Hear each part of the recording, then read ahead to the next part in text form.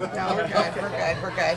Do I put this ear thing in? No, you don't have to. I don't have to? No, we're just going to talk. Okay. Hi, Samia. Nice to meet you. Nice to meet you. All right, we are live on air. Actually, we are right now. Hi.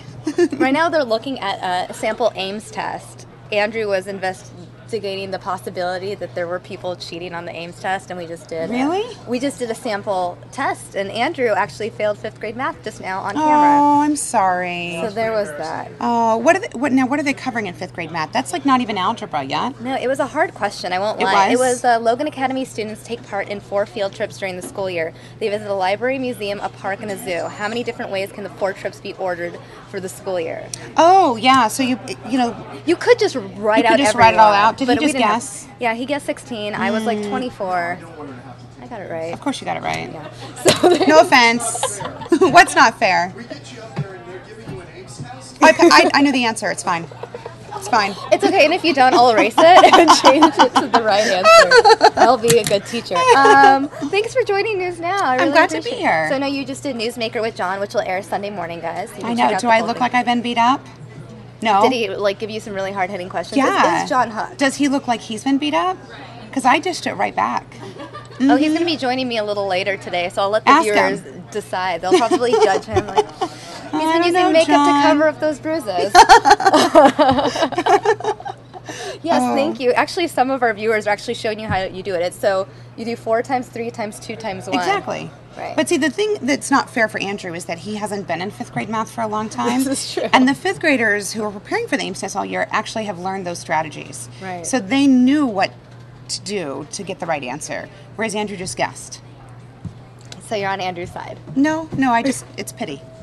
Yeah. Gotta be nice. Gotta be nice. Sympathy. Right. Well, okay, so you're in Phoenix this week for Small Business Week, right? Yeah. So, as you know, I work in Washington, D.C. Right. during the weekday, and I'm usually home in Arizona on the weekends. But once a month, I get to be home for the whole week. And what I'm super excited about is that this month it's during Small Business Week. And I'm a huge fan of small businesses. And so I've been spending the week visiting some of my favorite small businesses and learning about some of the cool stuff they're doing. So who have you visited so far? Okay, so this morning I will say that I exceeded my caloric limit for the day. Oh my God, that sounds amazing. Because we visited Carl's Quality Bakery, which is in Sunny Slope. It's on Central and Dunlap. Okay. Yeah. And oh my gosh. So Carl and his wife own the bakery. Their daughter actually studied in Switzerland, which is where Carl's from, for 6 years to become a chocolatier. So they not only have baked goods, including cronuts, they also have handmade chocolates. Do they taste like the New York cronuts? I've never had a New York cronut. Me neither. But do you know that I've avoided cronuts for a long time because I'm pretty sure that it goes straight to your hips? Probably, but right? most good things do. I ate one bite of the cronut this morning and it was like goodness melting on my tongue. It was amazing. It was so good. I had an imposter cronut in Los Angeles.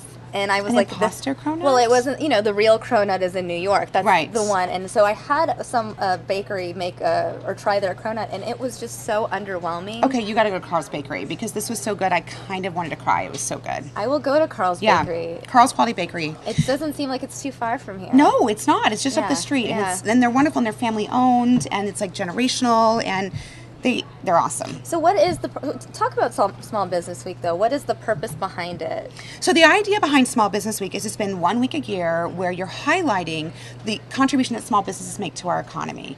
You hear a lot about big companies that are doing, lots of things and making lots of money, but the reality is, in a state like Arizona, over 90% of our businesses are small businesses. So they're the real economic engine of our state.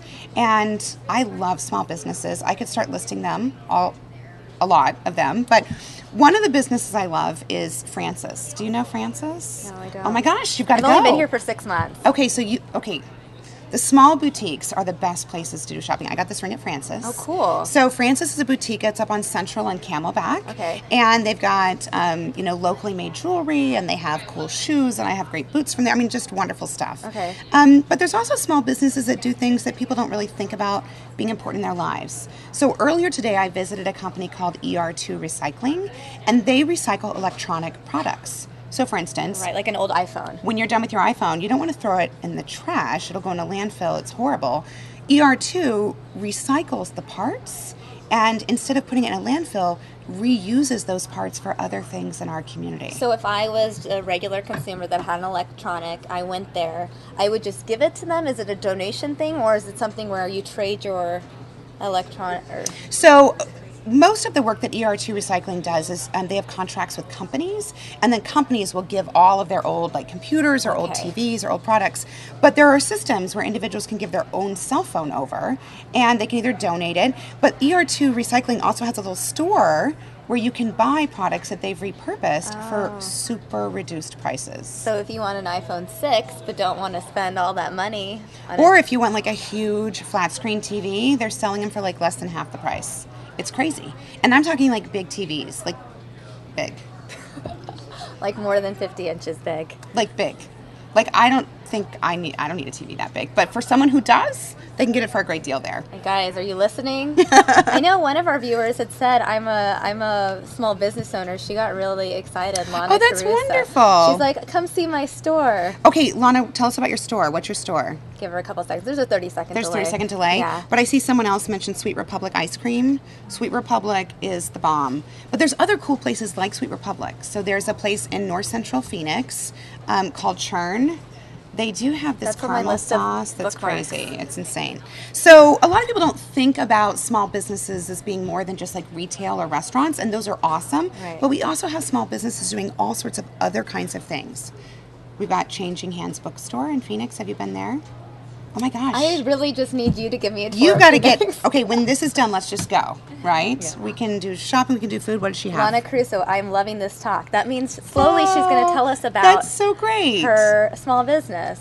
When I visit Arizona this summer, I'll treat you and Samia to Starbucks, Kenzie. No, he's just me. Starbucks is not a small business. Now, Starbucks is a great corporate partner. Yeah. But we are a coffee haven in Arizona. Did you know that? Everyone, right when I was moving here, people from LA are like, oh my God, you have to go to Lux.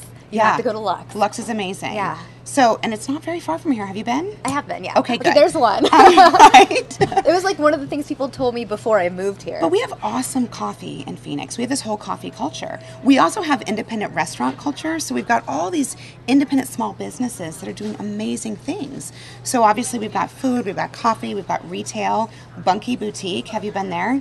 You have got to get out. I need to just make a list. Basically, all the viewers, I go home a lot and just get rest. No, you've got to go to Bunky because Bunky has these little T-shirts that have an outline of the state of Arizona with a heart over Phoenix. Oh my gosh, I want one. Once you get one, you'll be a real Arizonan. I think so. Okay, good. I thought, seeing my first cactus, I was really excited.